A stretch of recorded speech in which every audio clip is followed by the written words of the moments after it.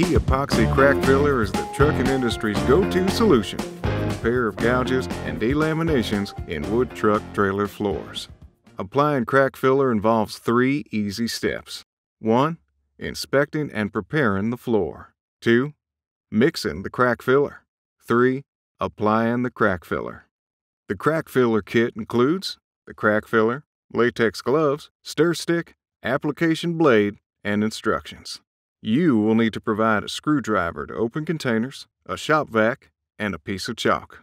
For the very best results, take 5 minutes to read the instructions included in the kit. Before application, store the crack filler at 65 to 75 degrees Fahrenheit for at least 24 hours. If the work area is less than 65 degrees, warm the trailer beforehand with a torpedo heater. Remove the heater from the trailer before starting the job. The temperature must be between 65 and 85 degrees when you apply crack filler. At higher temperature, the product will cure before the installation is complete. Crack filler will not cure properly if the temperature is colder. Now here's how to repair a truck trailer floor using crack filler. Step 1. Inspecting and preparing the floor. Begin with a thorough inspection of the trailer floor. Structurally unsound boards must be repaired. Replace any missing or broken boards and screw down loose ones. Clean the entire trailer floor by vacuuming and removing any loose dirt from cracks and delaminations.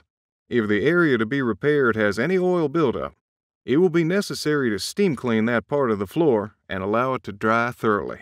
Steam cleaning may leave a fuzzy surface that can be removed with a quick, light sanding. Next, close the trailer door and walk the floor, locating and marking daylight gaps or through holes. Step 2. Mixing crack filler. Here's how to mix crack filler. Open both containers of crack filler, one part A and one part B. Pour the material from part B into the part A container. Then mix until the material is a uniform color. The crack filler is now ready for application with a putty knife. If you are doing a spot repair or need a small quantity, the amount you need can measure out in equal volumes, part B to part A. We suggest that a piece of cardboard or scrap board be used as a pallet for measuring and mixing. Use within 30 minutes of mixing, or in less time on a hot day. 3. Applying the crack filler. Apply by using the application blade to push crack filler into gaps, gouges, and holes. Don't spread the crack filler too widely beyond the repair area. Any excess can be easily cleaned up by using a commercially available solvent before it cures. For heavily damaged floors that require sectioning, crack filler is ideal for sealing the gap between the existing floor and the new section. Forcing crack filler into the gap will complete the sectioning repair.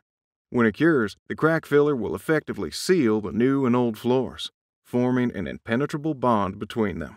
If the trailer floor is being prepared for complete restoration using Key Polymer Floor Restore, you can proceed immediately with the Floor Restore application. There is no need to wait for the crack filler to dry.